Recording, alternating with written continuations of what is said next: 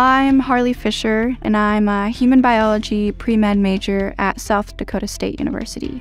Growing up, I didn't really know if college was going to be a thing for me. And then once I chose SDSU, I realized how supportive the American Indian Student Center and the resources there, different people on campus that they provide for you, gave me the support I needed to be like, I can actually pursue a career in STEM, even if my background is different from most. When I came to South Dakota State University, I really just developed a strong passion in medicine. There's 0.4% of Native American physicians, and I would like to be a part of that percentage just to be able to have a friendly face come back home, and you're able to come in the doctor whenever you want and just feel safe. Coming from there, I understand the challenges and struggles that Native people can face, and I think having someone in medicine that can be in a role to navigate through different struggles and truly help people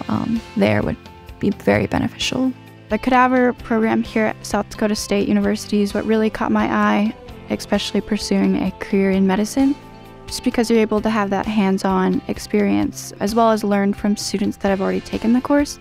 I am, of course, taking my MCAT this summer. I'm also applying for the InMed program at the University of North Dakota, which is the Indians into Medicine program, which is an awesome resource for Native students that want to connect with other students in the STEM field and work together to take our medical practices back home. I do run track and field and cross country here at South Dakota State. I love it, just being able to work with my teammates, but also apply how running can help you in life with challenges.